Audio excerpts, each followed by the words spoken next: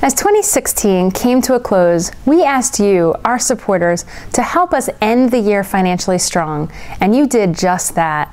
I am pleased to tell you that not only did we meet our $112,000 match that we told you about, but we exceeded it, raising over $225,000 from nearly 300 donors. From all of us on staff and on our board of directors, I want to thank each of you who gave so sacrificially. Your gifts have helped us get closer to our budget and start 2017 in a much better financial position than otherwise would have been possible. More importantly, it means that the Family Foundation will continue to be your voice for our shared values in Virginia.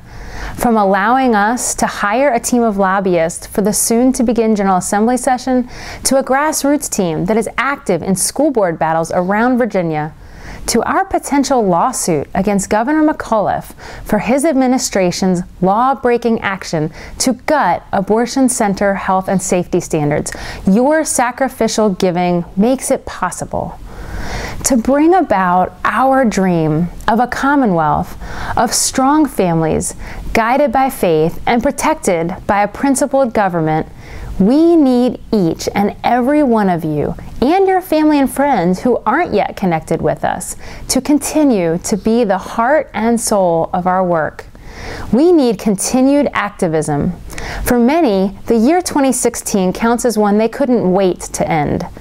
Nationally, we endured a painful, divisive presidential campaign, while here in Virginia, we continued to watch Governor Terry McAuliffe push his so-called progressive agenda on our Commonwealth. It certainly was a year we won't soon forget. 2017 promises to be yet another challenging year, with statewide elections on the horizon for November. Virginians will choose whether to continue the pro-abortion, anti-religious liberty policies of Terry McAuliffe or hire a new chief executive who hopefully will cherish our values as much as we do and fight for them over the next 4 years. Frankly, the opportunities are great.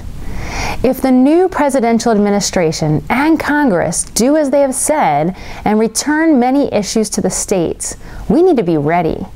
We need a governor, lieutenant governor, attorney general, and General Assembly who are ready to tackle tough issues. And we at the Family Foundation will need to be ready to advocate for the values you and I share so we can make real progress. Are you ready? I hope so. After the past few years of frustration with Washington, I sense a new optimism among many of you. We are all anxiously awaiting a new Supreme Court that doesn't create law and ignore the Constitution. We at the Family Foundation promise to continue to fight for you and your family, and I look forward to many victories in the coming months and years. Once again, thank you for your support.